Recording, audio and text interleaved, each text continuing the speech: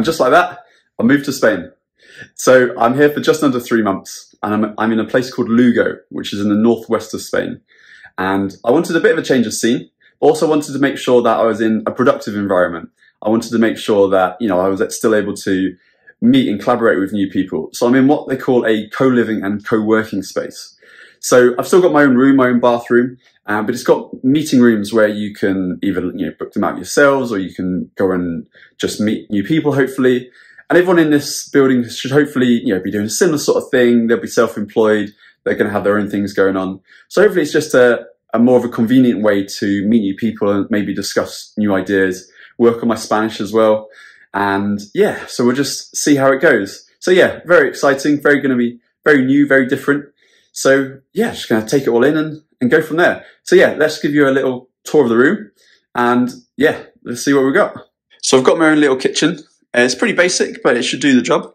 So yeah, I've got a hob and a microwave, no oven, unfortunately. But yeah, I should be fine with that. Got a nice little coffee machine, although no kettle, so we'll have to sort that out. We've got a fridge. Unfortunately, no freezer. But again, hopefully that'll be fine. Yeah, obviously empty cupboards. So we're going to do a food shop in a bit and hopefully fill those. So I'll take you along the way there. So then we've got a little desk to eat or do some work on, nice little sofa to relax, nice big TV. We've got a living area here. These are all the wardrobes. So nice little space to put a lot of stuff. View-wise, there's not too much of a view, but that's okay. So yeah, a bit of a road. And yeah, a little bit of a cloudy day, but we'll have to see how the weather is here. Hopefully it's a few degrees warmer than it is in the UK. So yeah, it's a nice little sitting area there. And then got the bathroom, nice big bathroom, nice shower. And yeah, should have everything I need. So I checked in last night. So I've had my first night here. So now it's just a case of unpacking, getting settled, and yeah, seeing what's about.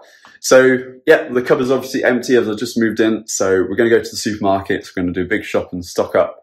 So we're going to see how that is. So yeah, I'll take you along the way. We'll see what food we get on the way back. And then yeah, so I'm not really sure what's going to go into this video, but I'll take you along the way, and yeah, we'll see what we find.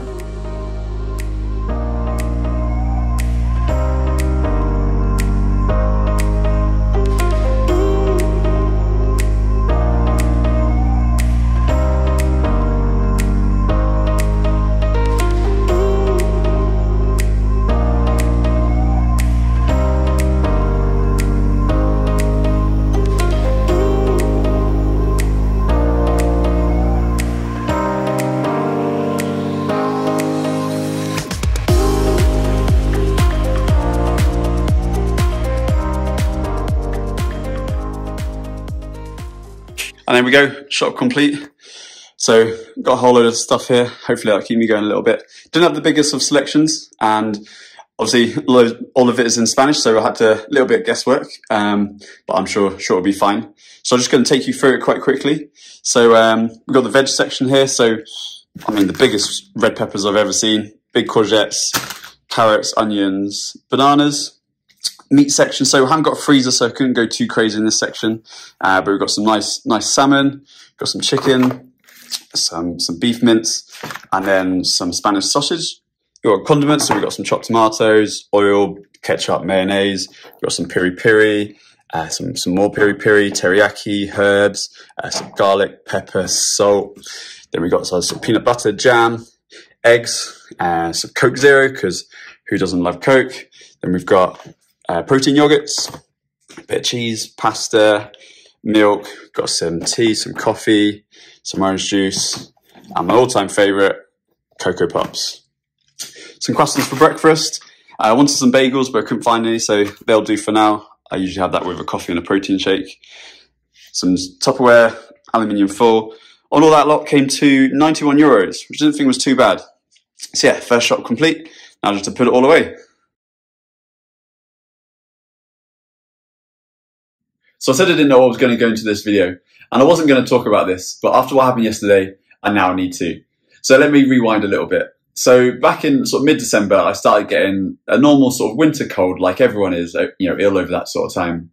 I didn't really think anything of it. You know, I started having a bit of a cough, you know, powered through Christmas, powered through New Year. And it's just one of those things that you just think, I'll have a bit of rest, you know, after a couple of weeks, 2 or 3 weeks, I'll be ready to go again. It was really annoying with my training. So I stopped running. I stopped, you know, doing any sort of strength type of stuff. So that was really frustrating. And yeah, so this went on for sort of, you know, 3 weeks or so.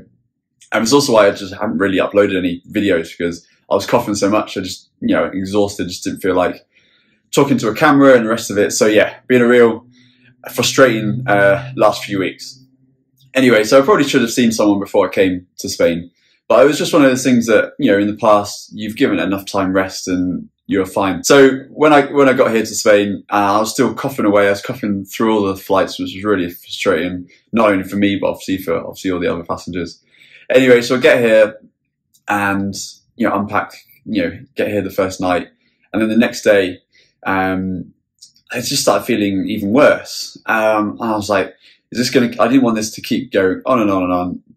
So yeah, so I bit the bullet and was right, I'm going to go and see someone, which is obviously in hindsight should have done back in the UK. But anyway, so after I did the shop yesterday, I then found this medical centre that was open, was just up the road. I still had the car at this point. So I went to see them. Very confusing as well, because not many people speak English very well here, and my Spanish is still not there yet. So it's quite hard to communicate. But anyway, managed to get an appointment, saw this guy, very friendly, and he takes me through the normal sort of stuff. He says he wants to do a few tests. That's absolutely fine. So he hooks me up to an ECG and does a few other sort of tests and I was thinking, okay, this is just, you know, maybe routine. He wants to see if anything major's wrong, and then he's just going to send me on my way with a prescription, and I can be home and, you know, done and dusted. And then at the end of it, he says, "Oh, I now want to refer you to the hospital." So I'm thinking, well, what the hell's going on here? So he writes me a letter, sends me on my way.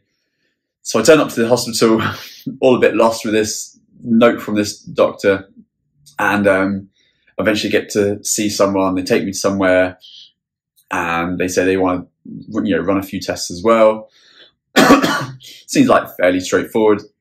So then the next thing I know, they, you know, take me to a room, do a few more tests. They want to do another ECG, so they, you know, hooking me up to that machine. They want to take some blood, so they took a blood sample to do blood pressure. They then put me into a gown, just to make it easier to do some of the various tests.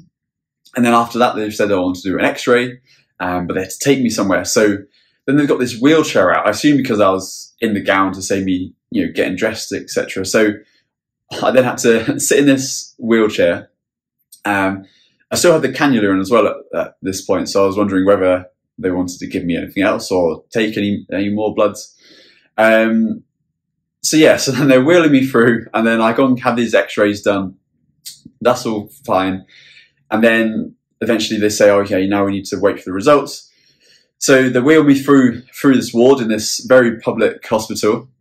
And I'm so confused at this point, because they're trying to explain what they're doing, and I really don't really have a clue what's going on.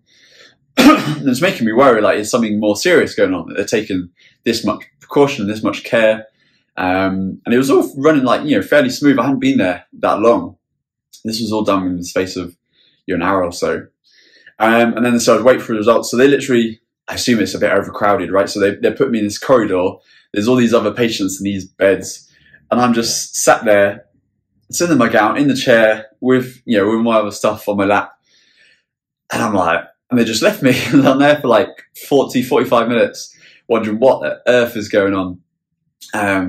They eventually come and get me, and yeah, they said everything was fine. And they, so she was like, I'm going to give you some antibiotics, and yeah, sent me on my way. Well, I must have been by this time, that was sort of another half an hour or so. I'd probably been in the hospital at least 2 hours, maybe even longer. And yeah, they just sent me some antibiotics. But it was good to know that it wasn't anything more serious, and it was hopefully just, they thought it was maybe like a bit of pneumonia, which is a chest infection that hopefully should be solved with the antibiotics. So then I went off to the pharmacy, got that. So yeah, hopefully that should all be fine now. It did mean, so I was meant to give the car back yesterday, and it meant that I missed then taking the car back, which wasn't ideal.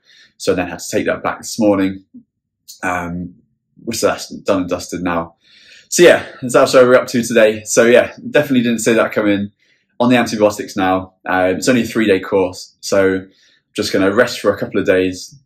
Hopefully that does the trick. I'm really keen to get back into my running. I was so close to, I was really on my way to getting my target of 20-minute 5K with the running. I really want to get back into like weights and strength training. And so yeah, so I'm really eager to get going now. So yeah, probably not the video that I planned or expected to make on my first couple of days here. But yeah, so I'll leave this one here, and then hopefully once I'm a bit better in a couple of days, I want to go out and explore, see what it's about, and yeah, hopefully I'll have a bit more energy to do stuff. So yeah, thank you for watching, guys. Hopefully you can join me on this new adventure. Subscribe if you're new, and I'll catch you in the next one.